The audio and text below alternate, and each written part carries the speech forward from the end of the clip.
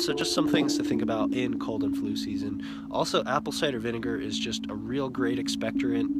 You know, that's how I make my elder elixir is apple cider vinegar, raw honey, and elder decoction, and those together in combination is how I make elder elixir. And that's just an amazing expectorant. You know, stuff that feels like stuck in the lungs and stuck in the throat, it just comes right out. You just purge the demons that way.